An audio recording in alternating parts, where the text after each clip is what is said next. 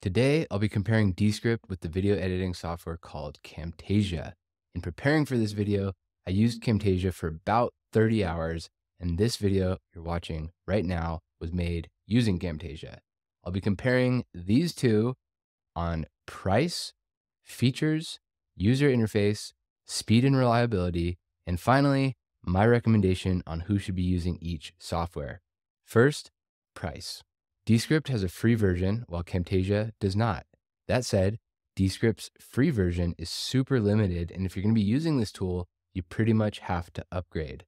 For paid options, Descript offers two tiers, Creator and Pro, at $144 per year and $288 per year, respectively. Check out my video linked up here in the top left about choosing the right one for your needs. Also, with Descript, you can only subscribe to it. There is no option to buy a perpetual license to the software. With Camtasia, on the other hand, you can buy a perpetual license, which means you own the current version of the software and all its updates forever. That costs $299 for the perpetual license. Alternatively, you can get a subscription, which runs you about $179 per year, and that gets you access to the latest version when it's released. So my first recommendation here is if you hate subscriptions, Camtasia is a solid choice for you. If you're fine with subscriptions, it's a toss-up. Next, let's talk about features. Both are full-featured editors, meaning you can add any type of element to a project, cut it up, add transitions, and export it. However, the biggest place where they vary, in my opinion, is Camtasia is lacking on AI features. Descript's core features like automatic transcription, AI editing, and studio sound are not available in Camtasia. Camtasia, on the other hand, has some features that are missing in Descript, and I didn't even know I needed them until I used Camtasia. With Camtasia, there are way more options for screen recording, like having preset screen recording sizes, being able to add automated zooms to your screen recording, and adding automated clicks. As someone who makes tutorials every day, I wish I'd known about Camtasia a long time ago because it speeds all of that stuff up for me significantly. Until now, I've done all that stuff manually in Descript. Concerning user interface, these are both relatively simple beginner to intermediate level softwares. They don't have overwhelming amounts of controls and options like a Premiere or Final Cut.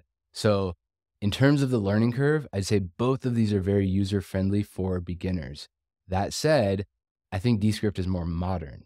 And especially with the update from just a few days ago in late May 2024, as I record this, they consolidated the properties bar onto the right side and changed some of the icons. And I think it took Descript from a 6 out of 10 in terms of usability to an 8 out of 10. It was a big improvement. Camtasia, on the other hand, looks a bit more dated, but again, it's by no means difficult to use. I'd say it took me about 3 hours in the software to get really comfortable with where everything is and how it all works. So I give Camtasia a 7.5 on user interface. In terms of speed, this was perhaps my biggest complaint about Camtasia. I've gotten used to Descript where I can publish my videos directly to YouTube. It works 95% of the time, and it only takes a few minutes, even for giant 4K projects. In terms of speed within a project, I've edited multi-track, multi-hour 4K videos, and Descript does great. With Camtasia, I couldn't believe how slow it was. Exporting a project to my hard drive sometimes took as long or longer than the video itself. I'd say it's 3 or 4 times slower than Descript. And while it has the ability to publish directly to YouTube, I found it even more unreliable than Descript, so I stopped using that feature altogether. But in terms of editing speed, I also had no issues with Camtasia slowing down on me, so no issues there. I give Descript a 9 for speed and Camtasia a 5 due to the slow exports. As far as reliability is concerned, these both do pretty well, but are far from perfect.